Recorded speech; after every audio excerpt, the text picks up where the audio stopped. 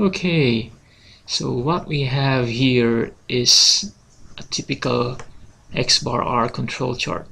So we use this as an SPC tool to monitor the variability of a particular process.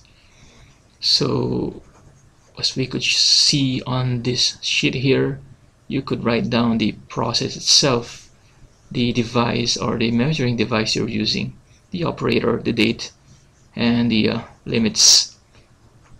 So this big area here, you would see the number of actual data points. For example, you're taking 20 readings, and out of those 20 readings, you have 6 records. So what it does is that the X bar will get the average of those individual records, as well as get the range. We call it the X bar R chart.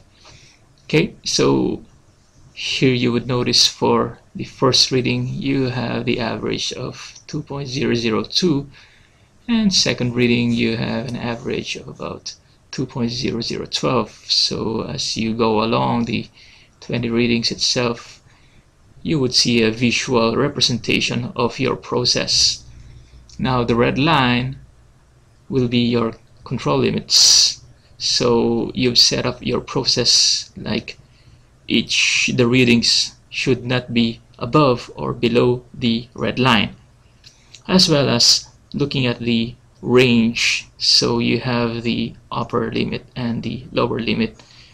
So as the process moves and you're recording the measurements, you would see that you would have ups and downs and flats, and then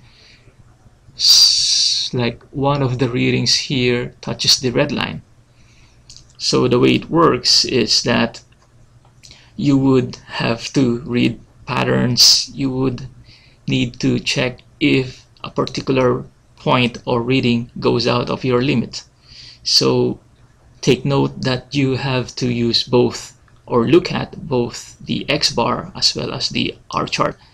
So for this particular sample here, we have 1 point here, like the 10th reading, we have a reading that touches the lower limit. So quickly I would say that the process somewhat on the 10th reading I have like an out of control reading. So in short, this would initiate an investigation as part of the process control group.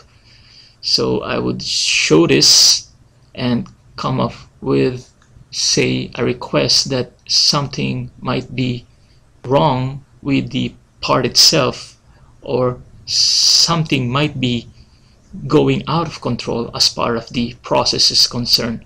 So again, the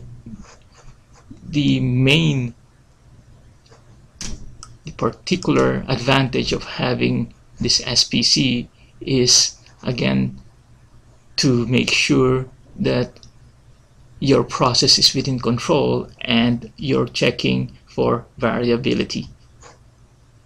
Thank you.